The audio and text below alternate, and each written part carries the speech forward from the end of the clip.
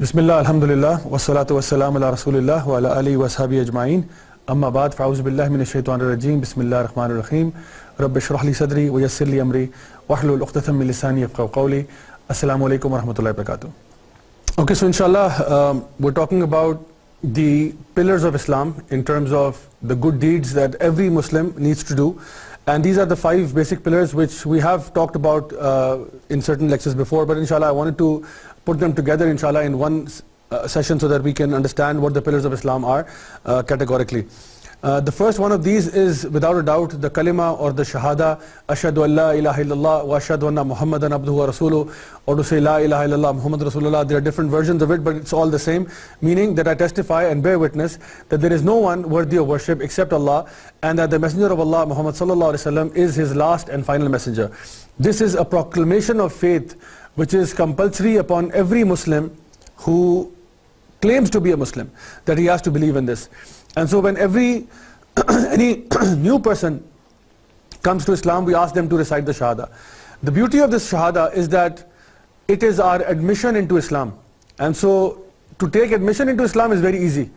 In other faiths it might be difficult, they might make you do certain things here and there, but the thing is, with Islam it's very easy. All you have to do is to proclaim this bil lisan. Through your tongue you proclaim it, knowing this in your heart that you believe in it. And alhamdulillah, welcome to Islam, you are our brother or our sister in Islam. Alhamdulillah, it's easy.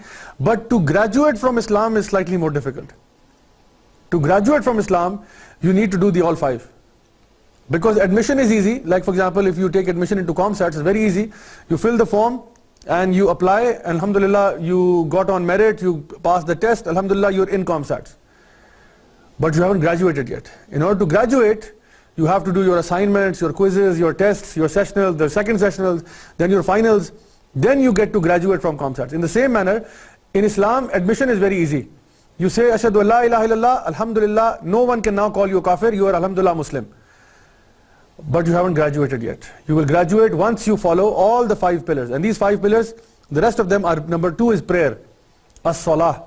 Salah is basically the difference between us and the disbelievers. The Prophet ﷺ said that the difference between us and the non-Muslims is that we pray salah and they don't. Tarku salah, that's the main difference. So if you are a Muslim, if you claim to be a Muslim, now you cannot say that, you know what, now that I've said the kalima, alhamdulillah, I'm fine, I don't need to do anything else. You have to pray, it's fard upon you. Like for example, if a person did not take admission into ComStats, they don't have to wake up early in the morning to attend the class at 8:30 in the morning. But once you have taken admission, then you have to attend class. If you don't do that, they'll kick you out. In the same way, if a person is joining a school where they have a uniform and everything, you cannot say that, as Allah subhanahu wa ta'ala says in the Quran, La iqra fi din, there is no compulsion in religion. Yes, there is no compulsion, nobody is forcing you to become Muslim. But once you become a Muslim, then you have to do certain things. Nobody is forcing you to join a school, but once you join a school, you have to wear certain dress code. You have to come to school on time. You have to leave when the school is over. You cannot stay there till night and set up camp there and everything. You can't do that. So likewise in Islam also, once you say the Shahada, alhamdulillah, you have entered Islam. Now you have to follow what Muslims are supposed to do. If you don't do that, you become sinful. Sometimes even get kicked out of Islam because of that reason. So number 1 is kalima, number 2 is prayer. So we have to pray. And this is something that we know was told to us by the Prophet ﷺ, that the first question you will be asked on Yawm al-Qiyamah is about Salah. The first question on the Day of Judgment will be about Salah. If that is good, then everything is good. And if that is bad, then everything is bad. So prayer is extremely important. And the prayer means you have to pray 5 times a day. Not 2 times, 1 time, 3 times, every Jummah, every Eid. No. It has to be 5 times a day. This is what means to say aqim as-salah, establish prayer. The third thing is fasting in the month of Ramadan, which is fard upon all of us. Unless of course a person is a traveler or is sick, then they can obviously delay that. Again, that also depends if a person is permanently sick or is temporarily sick. If they're temporarily sick, then they can make up the fast later on. If they are temporarily traveling, they can make up the fast later on. But if they are permanently sick, meaning they have such a medical condition that prohibits them from fasting, they cannot stop eating food. For example, they have to take medicines every 2 hours or something like that. Then of course they can feed the poor in that place. So there is kafara for that, which they can do, and inshallah they will be rewarded for the fasting. So, but the thing is with salah, even if you're a traveler, you have to pray. Even if you are sick, you have to pray. You can't stand up and pray, no problem. Sit down and pray. You can't sit down and pray, no problem. Lie down and pray. So there is no excuse for not praying. You can't do wudu, you can do tayammum. So there is no excuse. So prayer, alhamdulillah, is one of those acts of worship for which there is no excuse. But okay, fasting, yes, there are certain things that you can or cannot do within that time frame. But the fasting is to be done in the month of Ramadan. Any other fasting is what we call nafal fasts.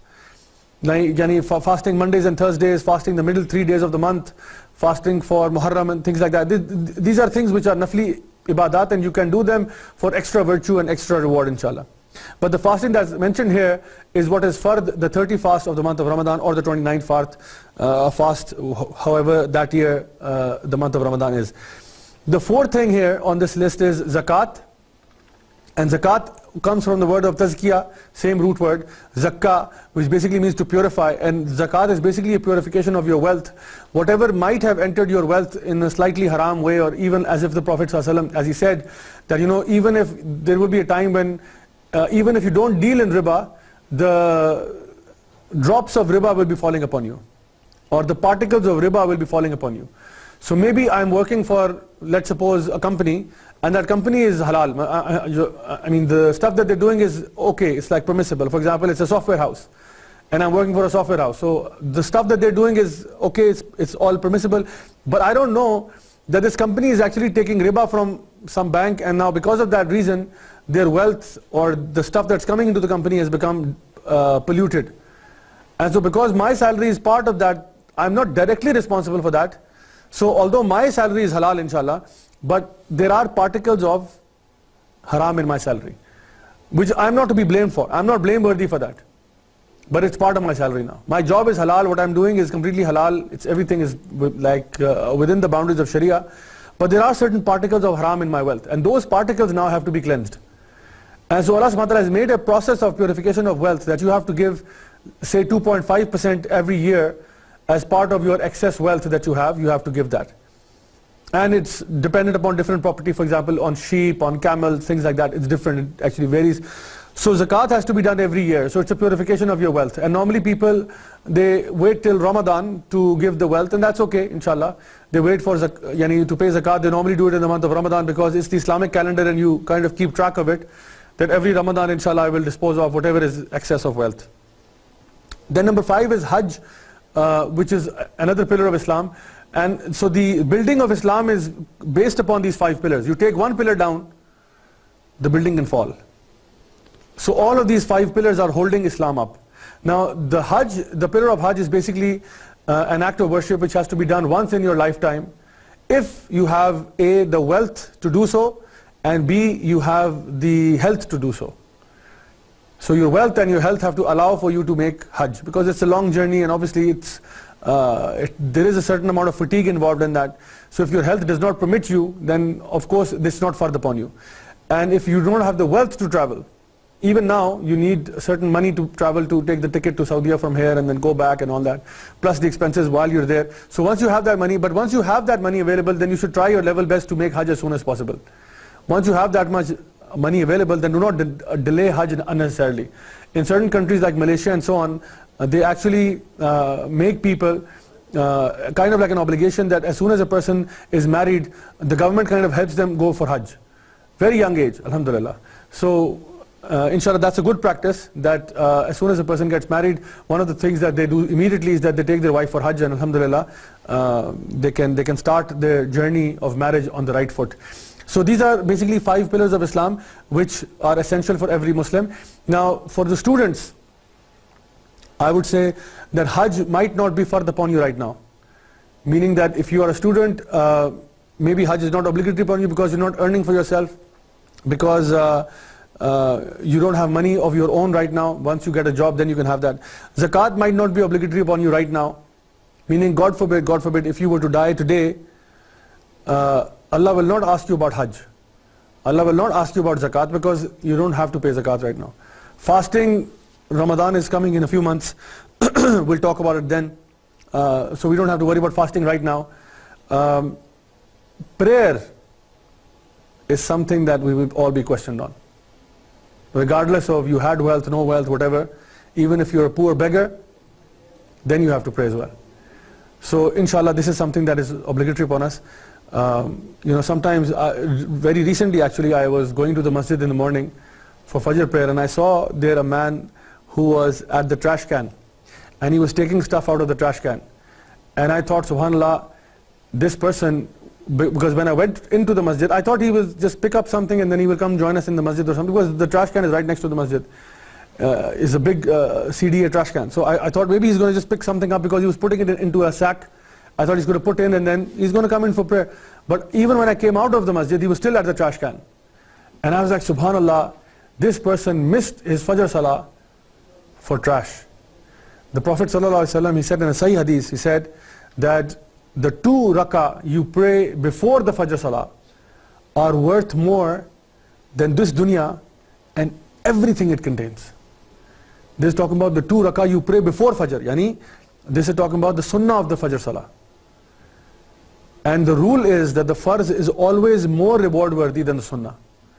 So if the sunnah you pray is worth more than this world and everything it contains, then the farz is obviously worth a lot more than that.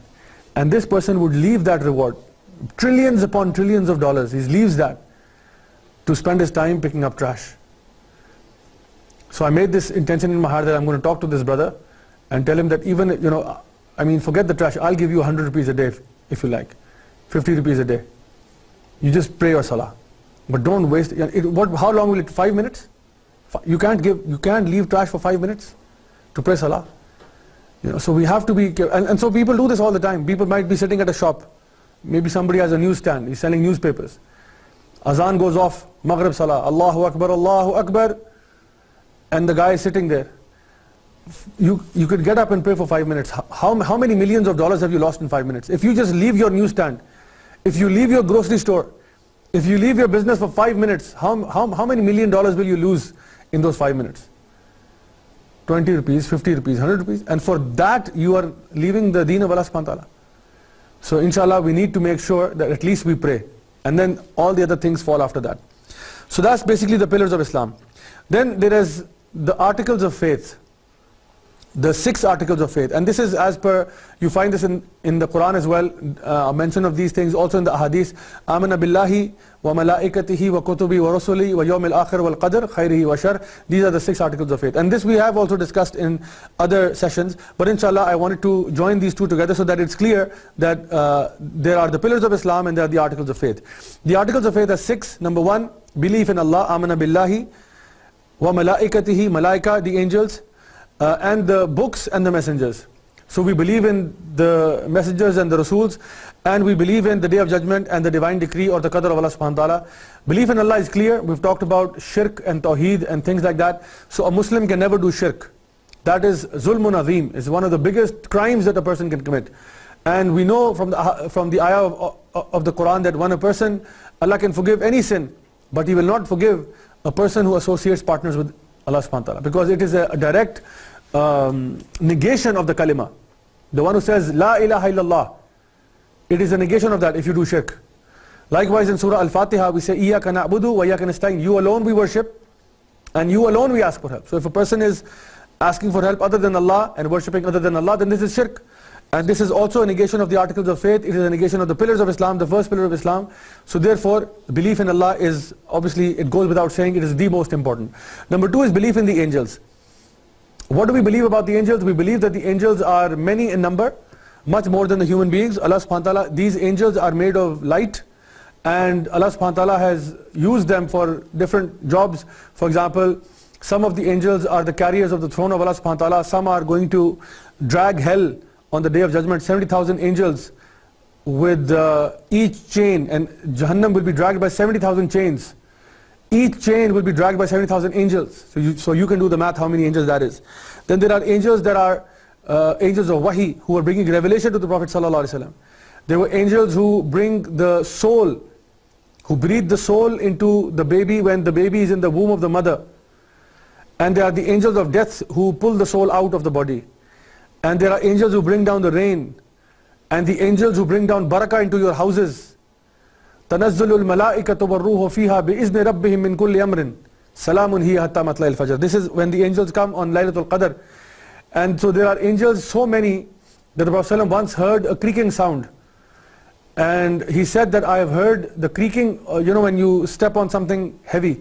When you step on, like if there's a wooden flooring and a heavy person walks on it, there is a creaking sound that the floor makes. The Prophet said, I heard this sound coming from Jannah because not even an inch is left on Jannah except that there is an angel bowing before Allah over there. That's how packed Jannah is right now with angels. So alhamdulillah, this is the makhluk of Allah subhanahu wa ta'ala, and they never disobey Allah subhanahu wa ta'ala. They're always obedient to Allah. They don't have free will. We as human beings have free will. Angels don't have free will. They do whatever Allah says. There are angels with every single one of us. According to the most correct opinion, 4 angels with each of us. 4 angels with you all the time. All the time. All the time. One on the left and right. These are known as kiram and katibin. Those who are writing. One of them is writing your bad deeds, one of them is writing your good deeds. So they keep writing every day. Every day. So what's the benefit of believing in angels? The benefit is that when you know that the security is tight on me, then your actions change. If Allah subhanahu wa ta'ala just told you that I'm watching you, that's it. That's good enough for us. For some people that might be good enough. But if you're told that no, apart from Allah watching you, there is direct CCTV footage with you all the time. Constantly you're being monitored, recorded. This book is being written. So I say that you are the owner of your own books. You are the authors of your own book. Make sure that it's worth reading on the Day of Judgment. You are the authors of your own book. Make sure it's worth reading on the Day of Judgment. Because the one who goes and he's been shown in his book, in his right hand, he'll say, Ha umuqrahu kitabiya. He'll tell people, come on, read my book. Because he got the book in his right hand. He's successful. But the one who gets his book in his left hand, it's gone. So 2 angels writing, what about the other 2 angels? There are the 2 angels which are in the front and the back of you. And Abdullah ibn Abbas radiallahu anhu had this opinion. He said that there are 2 angels who are in the front and back of you also. And these are angels that are protecting you. And Ali ibn Abi Talib also said about them that if your death is coming, then these angels move away. They don't protect you that day. Because they know this is your time of death, so they leave you. Otherwise, these angels guard you from different harmful things that might be around you. And we don't even know. This is the world of the unseen. الَّذِينَ يُؤْمِنُونَ بِالْغَيْبِ. This is the world of the unseen. We don't know what's going on. But subhanAllah, when you recite your azkar, when you go out of your house and you say, Bismillahi tawakkaltu ala Allahi la hawla wa la quwwata illa billah, then there are shayateen outside. Two of the shayateen, they say that today this person is protected and he's in the safety of Allah subhanahu wa ta'ala, so today we cannot hurt him, let's go back. So they leave you, they don't bother you. At the time of Maghrib prayer, the shayateen are unleashed. There are shayateen everywhere at the time of Maghrib. After Maghrib, maybe half an hour, 40 minutes later, then they say that you can take your kids out. The Prophet ﷺ told us that when the time of Maghrib comes, before Maghrib, bring your kids inside. And then after Maghrib is over, then inshallah you can go out if you like, that's okay. But right at that time, the shayateen are everywhere. So you don't know how many times Allah subhanahu wa ta'ala has protected you from different harms. And so if something is coming your way, these angels deflect it, they get it out of the way. But when your time has come, it's come. And in order to boost your iman, you can go onto YouTube and watch videos that are of near-death videos. A person who almost died. And you understand, subhanallah, how did he get out of that? Have you seen some of these videos? Very subhanallah, ajeeb. You can go and you can search, for example, accidents that, for example, non-fatal accidents, or for example, you can search for near-death experiences or things like that. And there are many videos like that, where they will show you CCTV footage and things like that, how there was a car accident and there was an old lady crossing by and the car went over the lady and the lady was saved, or a child. A car went over the child, but nothing happened to the child because somehow 1 angle, 1 degree here or there, the child missed the, underneath the axle of the car. Subhanallah, the many things like that. Who is protecting these people? Because in Islam we don't believe in chance. Islam, we don't believe in luck. We know everything that happens is because of the qadar of Allah subhanahu wa ta'ala. So that's number 6 inshallah, which we will talk about. So therefore it is a decree of Allah subhanahu wa ta'ala. So we believe in Allah, we believe in the angels. We believe in the messengers, the Nabi and the Rasul. And so Allah subhanahu wa ta'ala has sent over 100,000 prophets And these prophets have come down to all of mankind. Allah subhanahu wa ta'ala says that we have sent upon every nation. وَلَقَدْ بَعَثْنَا فِي كُلِّ أُمَّةٍ. We have sent upon every nation a Rasul who has said, what? إِنْ اعْبُدُوا اللَّهَ وَاجْتَنِبُوا الطَّاغُوتَ. Worship one God and do not worship false gods. So we know that messengers have come to every nation, no matter where they are. You know, to the Zulus, to the Aborigines, to the Native Americans, to Europe, to Asia, everywhere they have come. And so they have come with the same message. And so over time, some of the people began to worship some of the messengers. Rather than worshipping Allah, they began to worship messengers. But Allah did send messengers to all nations. And this was so that people don't say on the Day of Judgment that we did not know how to follow this.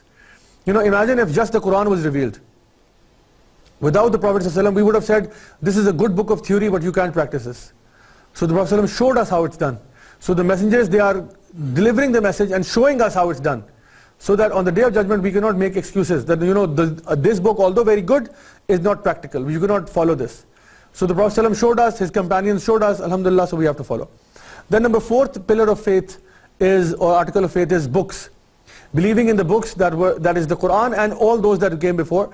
Of course, we know today that these books have been corrupted, and the only book that is left that is in its original form, word for word, letter for letter, is the Quran itself. So other books that have been mentioned in the Quran is the Torah, the Zabur, the Injil, and Suhuf Ibrahim. Allah subhanahu wa ta'ala talks about that also. Suhuf Ibrahim wa Musa in Surah Al-Ala. So again, these are the books that have come, and there could be many, many other books. Some of them might have been corrupted. For example, recently, you know, we find that even in the Hindu scripture, there is mention of the Prophet ﷺ in Bhagavad Gita, Rig Veda, and things like that. So Wallahu Alam, Allah knows best. I'm just saying something that, you know, Wallahu Alam, Allah knows if these books were also divinely inspired, but then over time they changed heavily. Wallahu Alam, Allah knows best, and we don't know, because there is mention in these books of the Prophet ﷺ, and it goes back to talking about Medina and that state and so on. So Allah knows, and even maybe the books of the Buddhists also, perhaps their scriptures have also been corrupted over time, and only Allah knows what the actual truth is. On number 5, we have belief in the Day of Judgment, which is one of the most strongest things that will make you change your actions. Allah subhanahu wa ta'ala says in Surah Al-Baqarah, وَبِالْآخِرَةِ هُمْ يُقِنُونَ, and in the hereafter they have yaqeen, which means that if you have yaqeen in the hereafter, really this will change your behavior. Nothing will change your behavior faster than having belief in the Day of Judgment. Because once you believe that, you know that you will be held accountable. You know that for everything that you do, there is reward and punishment. And if there is reward and punishment, then you change your actions appropriately now whilst you're still alive. So you need to have firm faith that one day I will die, one day I will be put into the grave, one day I will spend my first evening inside the grave, where I will be alone in the graveyard. The graveyard itself is a very lonely place. Inside that graveyard, that massive graveyard, my grave will be there, and I will spend my first evening in the grave. What will my state be then? And the angels will come down and they will ask me questions. And then that grave can become for me like a garden from the gardens of paradise, or it could become a horrible place for me. And then I will be resurrected on the Day of Judgment, and then Allah subhanahu wa ta'ala will hold me accountable on a day that is 50,000 years long, which is the Day of Judgment. I will be held accountable. So these are all the things that once you believe in this, then you change your behavior. When you know about the day when the result will come out, you change your behavior accordingly. And the last and final thing is the divine decree of Allah subhanahu wa ta'ala, in the qadr of Allah, that whatever happens is by the permission of Allah. Not that Allah is pleased with it. Remember, these are two different things. One is the pleasure of Allah, the rida of Allah, that Allah is razi with something. And then there is something that is by the izn of Allah subhanahu wa ta'ala, or by the permission of Allah subhanahu wa ta'ala. So if a person steals, this is not that Allah is razi with him. Rather, Allah has allowed for this to take place. So the qadr concept is slightly hard to understand, but it's very important. Because you have to know that everything happens by the permission of Allah. Bad things that happen, Allah is not razi with these people or with that action. But rather Allah allows or permits for them to do that. Because through that action, something else might happen which is very good. Alright, so I'll give you an example to send the point home. You know, without being very political or anything, Imran Khan's mother got cancer. Is that a good thing or a bad thing? It's a bad thing, right? But Allah allowed for it to happen. By the izn of Allah it happened. Although Allah subhanahu wa ta'ala wants ease for you, Allah doesn't want hardships for you. But Allah allowed for this to happen. Now she passed away. But then what happened? Imran Khan started to focus not on cricket. He started to focus on the cancer hospital. And alhamdulillah, he built one. And many patients were treated through that hospital, and then many other people had ideas to build other cancer hospitals.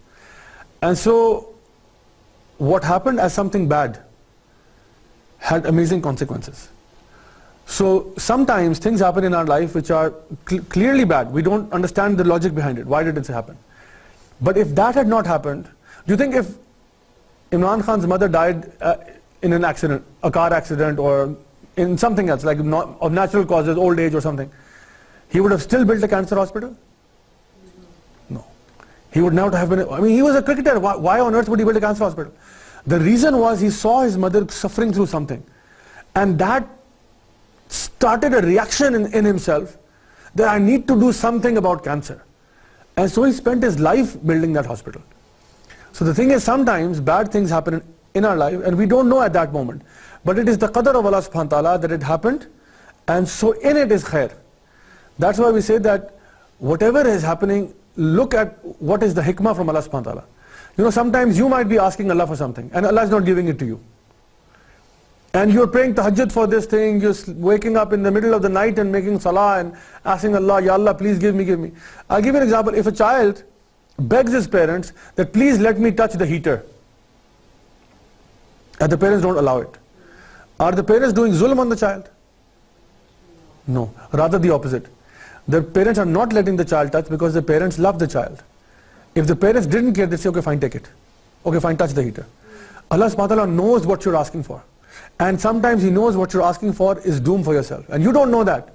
You know, sometimes a guy might be making dua, Ya Allah, give me the latest VTI, the Honda Civic VTI. Ya Allah, please give me, give me, give me. And Allah is not giving it to you. And you're begging and you're praying tahajjud and qiyamul layl and you're making zikr and you're praying Quran and reciting Quran and making dua. After every ruku that you recite, you're making dua, dua, dua. So Ya Allah, please, please, please. Allah is not giving you because Allah knows the moment I give you, this car will become your death. Because in this car you will have an accident and you and your family will die. Allah knows this. In the grand scheme of things, this will happen. Because for Allah, nothing is hidden. For us, time is past, present and future. For Allah, it's all the same. It's all in front of Allah subhanahu wa ta'ala. Allah knows what is in the past, what is happening now, and what's in the future. But we don't know. So sometimes we're asking for our own death and we don't realize. Sometimes we might be asking to get married to someone. Allah knows this person is no good for you. He will ruin your dunya and your akhirah. You making dua, Ya Allah, please, Ya Allah, please. Allah knows you will kill yourself if you do this. So the Prophet said what? He said when you make dua, it never goes astray. It never leaves its target. Because if you make dua, either Allah will listen to you, or Allah will remove a calamity that was coming your way through that dua, that the dua wasn't fulfilled. Ya Allah will, either Allah will give you that thing, or because of this dua, Allah will not give you the dua, but He will remove a problem that was coming your way. Or Allah subhanahu wa ta'ala will give you something in place of it on the day of judgment, in Jannah. And in another hadith we find that a person who will go to paradise and Allah subhanahu wa ta'ala will give him the result of his deeds. He'll say, Ya Allah, this is amazing. And so Allah subhanahu wa ta'ala will show him another place and show him another gifts, that these are all for you also. And he will be like, wow, this is amazing. And Allah subhanahu wa ta'ala, he will ask Allah, Ya Allah, I mean, my deeds are finished. How come I'm getting all of this? Allah subhanahu wa ta'ala will tell him, this is the result of those du'as that were not accepted of you in the dunya. And at that moment he will wish, I wish none of my prayers were accepted in dunya. If this is what I was going to get, then I wish none of my prayers were accepted in dunya.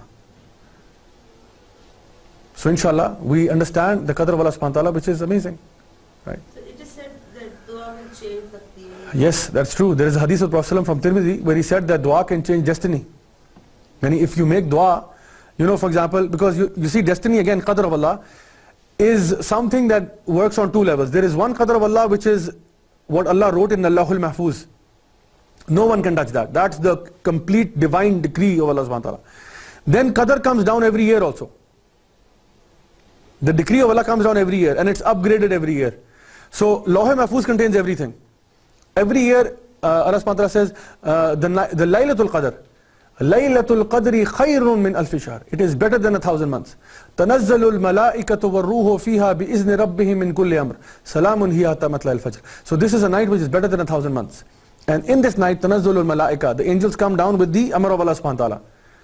So every year, these angels at the night of Qadr, in the last 10 days or 10 nights of Ramadan, these angels come down on the night of Al-Qadr and they bring down your destiny for that year.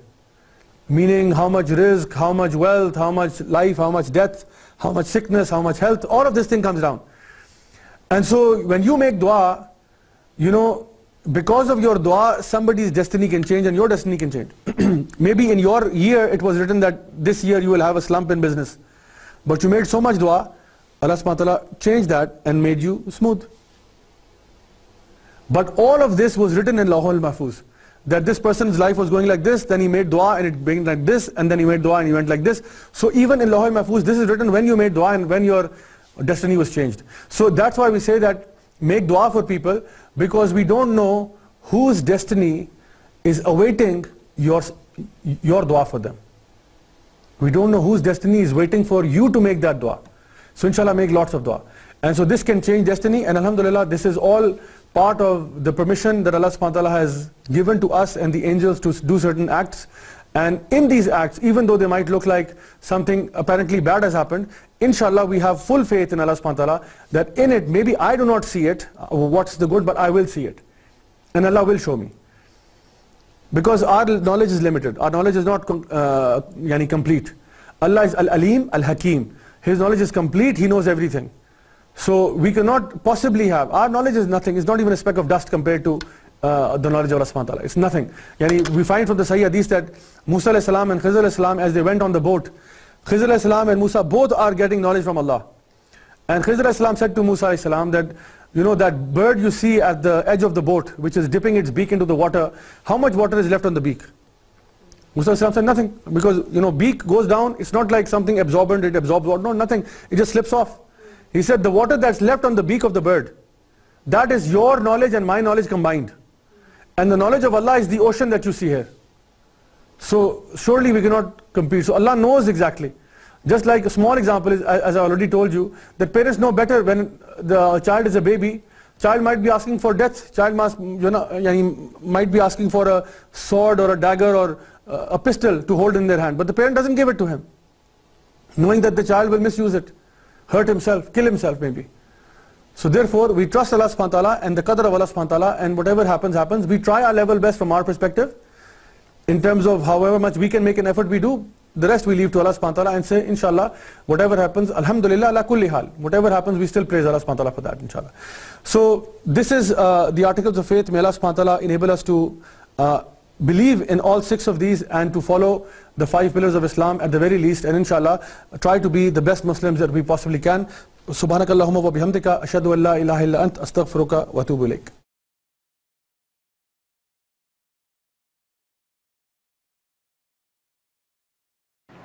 Bismillah, alhamdulillah, wassalatu wassalamu ala rasulillah. Brothers and sisters, assalamu alaikum wa rahmatullahi wa barakatuh. This is Raja Ziaul Haq, and I'm very, very happy to join you in this amazing Ramadan preparation event. The topic, of course, being supercharged Ramadan. And I'm not going to take too much of your time, but I'm going to, inshallah, try my level best to give you in about 25 minutes, inshallah, some very, very solid points how you can maximize this month of Ramadan. Now, before we begin, you have to understand that this is such an amazing month that for this particular month, the companions of the Prophet ﷺ and the Salaf Salihin, they used to make dua 6 months before the coming of Ramadan, that, oh Allah, give us a life long enough that we can see this month of Ramadan, because of the absolute blessings that are in this month. And after 6 months after the month of Ramadan had passed by, they would make dua to Allah subhanahu wa ta'ala that, oh Allah, whatever actions that we have done in this month, please may you accept them. So they were praying for acceptance of their deeds done in this month of Ramadan, because that's how important this particular month is. My dear brothers and sisters, Allah subhanahu wa ta'ala, He mentions in the Quran, اِقْتَرَبَ لِلنَّاسِ حِسَابُهُمْ وَهُمْ فِي غَفْلَةٍ مُوْرِدُونَ. The day of judgment or the day of reckoning is upon the people. It's very close to them. Yet the people are heedlessly neglectful and their hearts are occupied with trivial matters. And whenever a revelation from Allah comes to them, they treat it very lightly. The Prophet ﷺ, he raised his fingers like this and he said, my coming and the hour are like this. That right after my arrival and when I leave this world, then after this, there is no other prophet who's going to come. Over the 1 lakh prophets who have come, they have already come and gone. The scriptures that had to come, they have already come and gone. But now, for us, the Prophet ﷺ is the last and final messenger. There is no other messenger after him. There is no other book coming after him. The only thing that is coming now is the day of judgment. And so what is going to work for us on the day of judgment is only our good deeds. A man came to the Prophet ﷺ and he asked the question, Ya Rasulullah, mata sa'a, when will the hour be? The Prophet ﷺ gave him a very interesting reply. He said, the hour will come. The hour will come. What have you prepared for it? What is your preparation for the hour? So my dear brothers and sisters, this month of Ramadan is the month of preparation for the hour.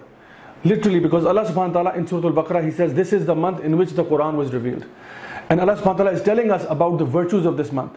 The Prophet ﷺ is telling us about the virtues of this month. You have all heard the hadith where the Prophet ﷺ said that may his nose be rubbed in the dust. The one to whom the month of Ramadan comes and he is not able to get his sins forgiven in this month.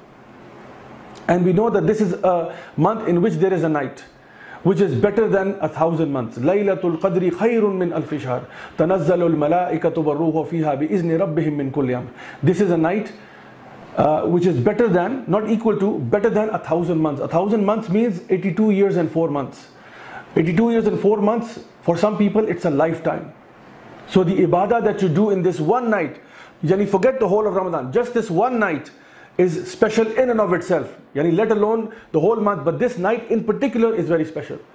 Then we are told from the hadith of the Prophet ﷺ, the one who prays Qiyamul Layl in this month, starts with the Imam, ends with the Imam.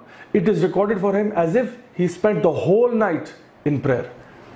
Again, extra virtue. We are told about that the Prophet ﷺ, how he used to give charity in this month. He would be like a fast wind, spending fi sabilillah as much as he could. And all actions, indeed all good deeds are multiplied in this month like nothing else. And so Allah subhanahu wa ta'ala, when He defines the purpose of this month, He defines it in Surah Al-Baqarah when He says, Ya ayyuhallazina amanu kutiba alaykum as-siyam kama kutiba alal lazina min qablikum la'allakum tattaqun.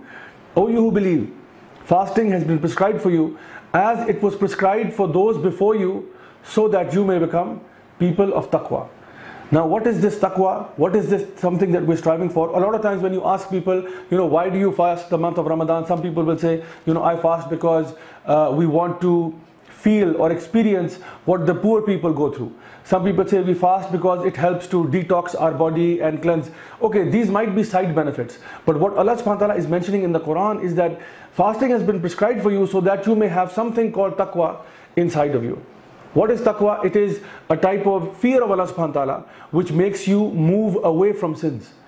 A type of fear which makes you move away from sins. For example, in the Quran, Allah subhanahu wa ta'ala uses several words for fear. Like for example, the word khawf, it is actually found in the Quran. For example, shaitan, he said, Inni yakhafullah Rabbul Alameen. I fear Allah, the Lord of the heavens and the earth.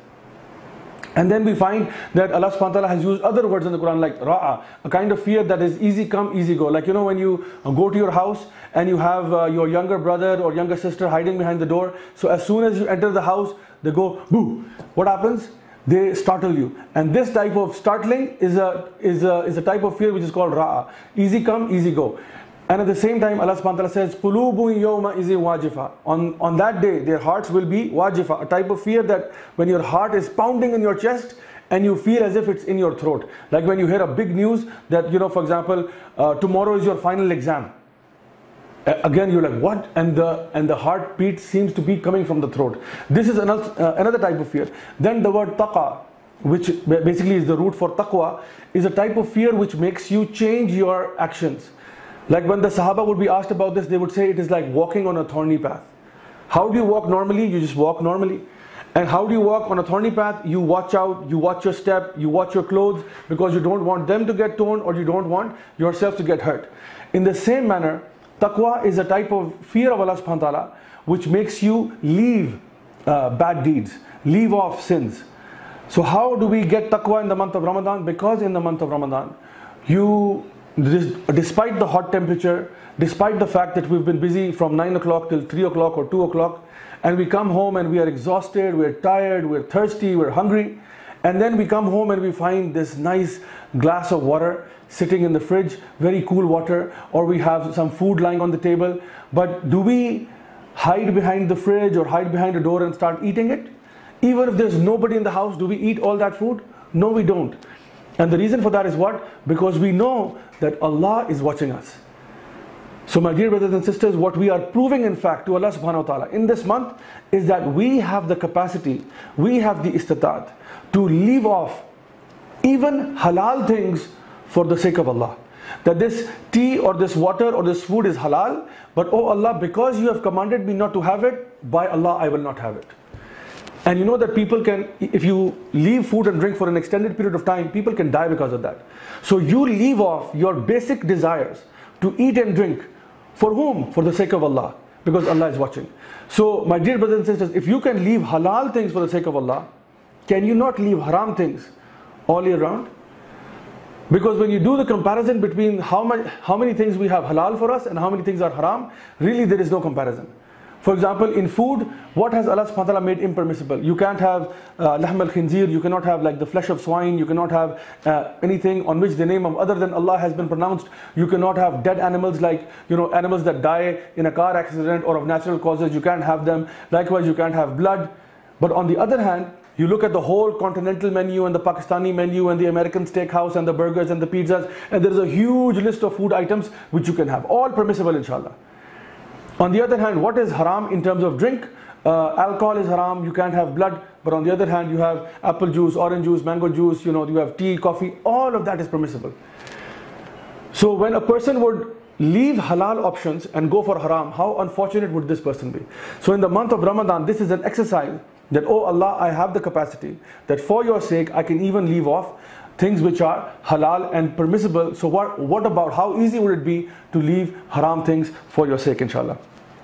Now, this is a month of Ramadan in which we need to control ourselves, and at the end of it, we need to find out have we changed as a person. Because as far as I'm concerned, I know that there are three types of people who go into the month of Ramadan and they come out of the month of Ramadan. The first type of person is the one who goes in and comes out the same way. He isn't any better, he isn't any worse. The second type of person is the one who goes in and comes out even worse. He did not even pray in this month, he refused to fast in this month, he refused to give charity in this month. So he actually comes out worse than he was before. And the third type is the one who goes into the month of Ramadan and actually comes out better. How better? Because he has got more taqwa, he has had a plan. Because they say that if you fail to plan, you plan to fail.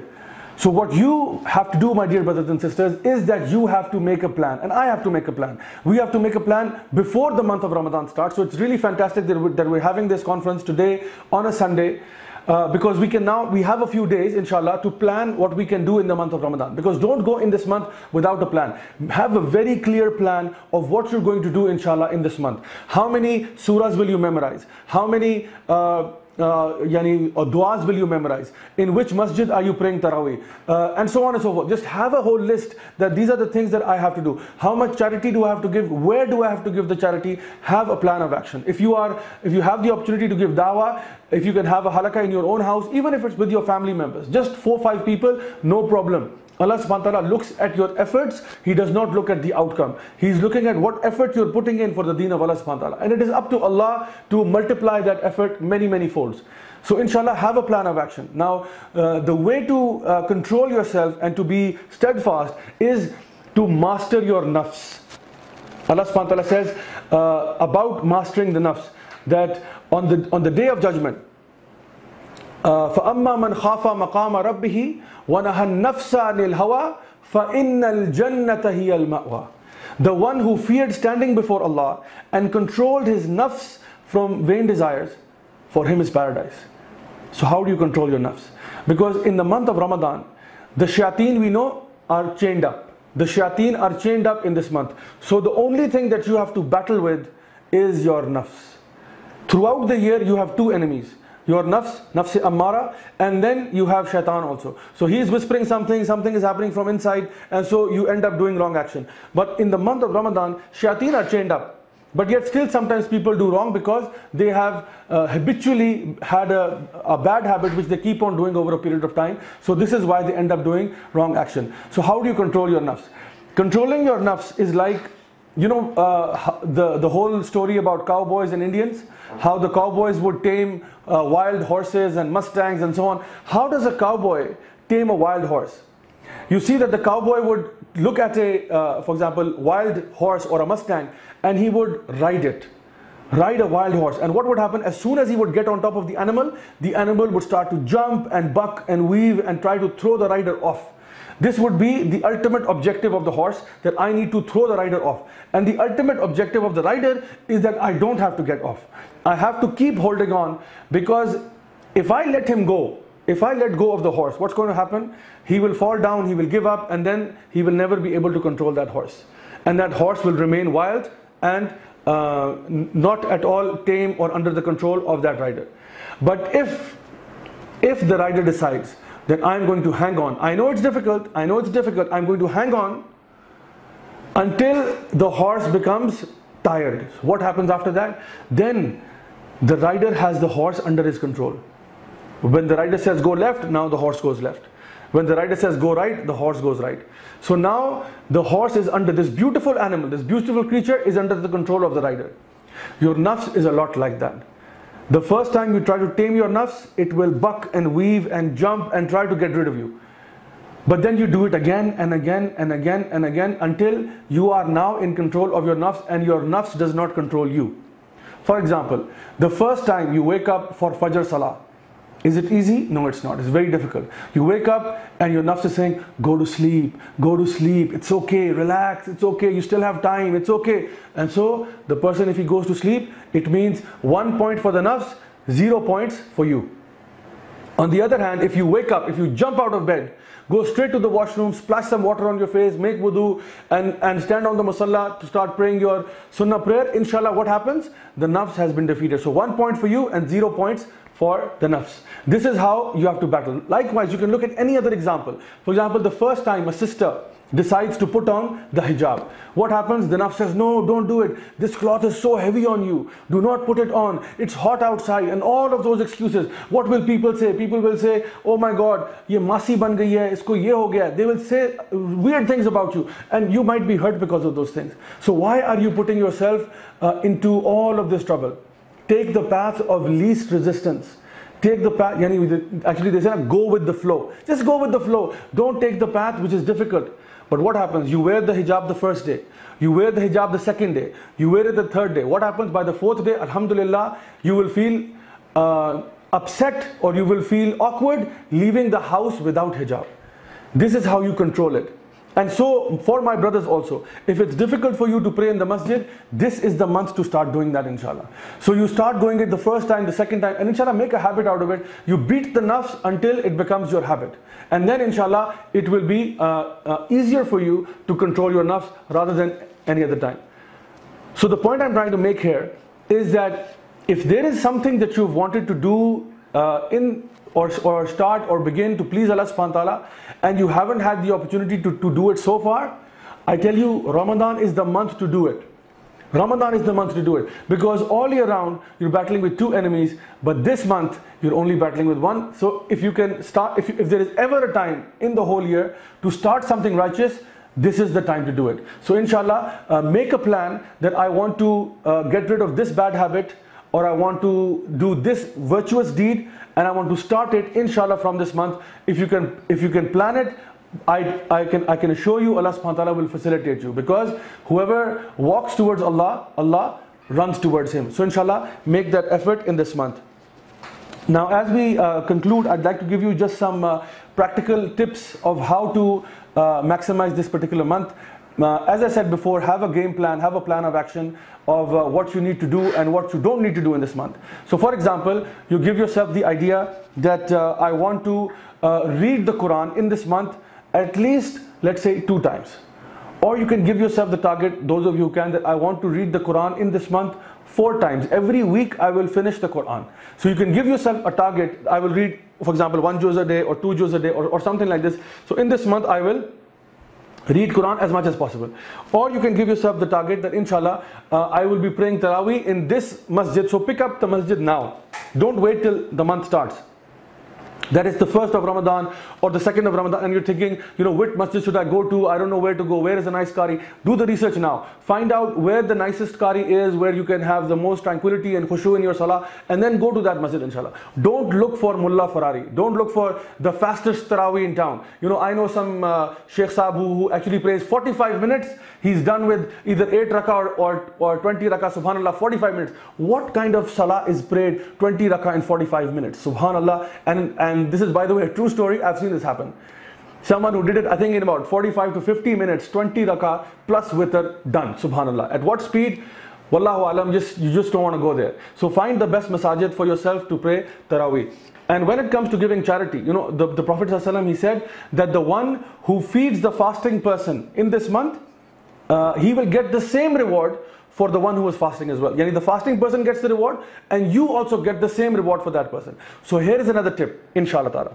The tip is that contact your local masjid and do a deal with them that I want to give you a packet of samosa or a packet of dates, or I want to give you a packet of jalebi or something every day inshallah, which will not cost you maybe 50, 60, 80 rupees per day. So take some money out of your pocket money to give every day inshallah, and even get your family to pool in if they can give fruits or bananas or oranges or something like this.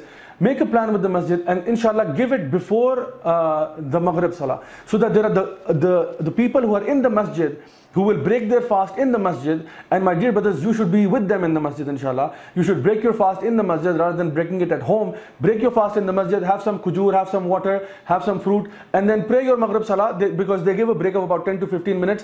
Do your iftar in the masjid along with the people, and you brought some of the food as well. So because you made everyone open their iftar, inshallah you get credit for that. What an amazing way to earn good deeds. So inshallah open your iftar in the masjid.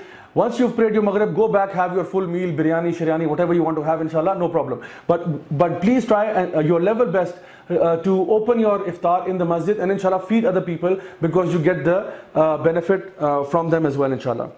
Also something in the end, what not to do. Brothers and sisters, yes, it is good that you should wear a new dress or nice clothes on Eid day, but it would be ridiculous to spend the last 10 nights of the month of Ramadan in shopping malls and at the tailor's shop or something like this. These last 10 nights are exceptionally important for us, are exceedingly important for us, because in these last 10 nights is Laylatul Qadr, the night which is better than 1,000 months. So I would recommend that you should try to maximize all 10 nights, because oftentimes we find people will do ibadah on the 27th and then on the 29th they are relaxing and they're going to the shopping malls and all. Don't do that. It's the 21st, 23rd, 25th, 27th, 29th, all of them are important. As a matter of fact, I would say utilize all 10 nights inshallah, because sometimes we get the dates wrong here and there. So what you might think is the 20th might actually be the 21st, or what you might think is the 21st might actually be the 22nd. So inshallah, to be safe, it's only 10 nights in the whole year. Maximize your effort in this time inshallah. Do not be spending the month of Ramadan and these precious hours shopping in malls, because the marketplaces are the worst places in the sight of Allah, and the masajid are the most beloved places to Allah subhanahu wa ta'ala. Also, do not use this time to experiment with buffet iftars here and there, because that's not the essence of this month. Yes, if you go once or twice, fair enough. But the whole idea is not that the whole month of Ramadan is spent experimenting with different buffet options, 800 rupees, all you can eat and so on. Because if you do all you can eat, then it is very, very probable that you will not be praying Taraweeh prayer. So inshallah, be wise. Also, do not use this time to in the day hours or the night hours to be excessively playing video games or watching movies and seasons and this and that, because this is a waste of your time and it is also very unproductive, and it's a waste of the precious hours of this month. Also, we find that people are having volleyball night tournaments, cricket night tournaments, football tournaments. From the whole year, you found the month of Ramadan to have your tournaments. Allahu Akbar Kabira. Allahu Akbar Kabira.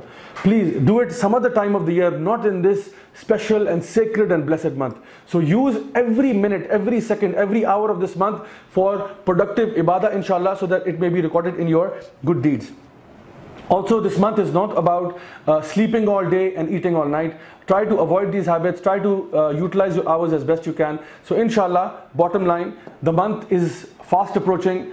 You have to have a game plan. Make the game plan now, and inshallah put it up on your wall if you have to. There are plenty of Ramadan planners out there online as well. You can have a look at some of the websites. I think IOU has one out there about how to plan your Ramadan. Get hold of one of those planners, put it up on the wall, tick mark what you're doing, keep progress. In the end, I conclude with what Umar ibn Khattab would say. He would say, do your muhasiba, yani take account of yourself before hisab is done on you, or before your accountability is taken on you. Inshallah, I make dua that Allah subhanahu wa ta'ala would forgive us for our sins in this month. May Allah subhanahu wa ta'ala accept the righteous deeds that we do in this month, and may Allah subhanahu wa ta'ala reward us not according to the quality of our deeds, but according to His own majesty.